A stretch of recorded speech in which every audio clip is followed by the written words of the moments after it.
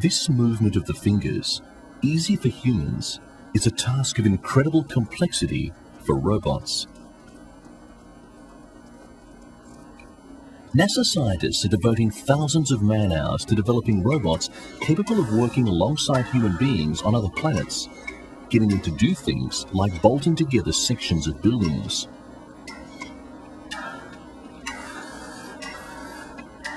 Experts say that it may be a case of designing different robots for different tasks, physical specialization for jobs like drilling or climbing buildings.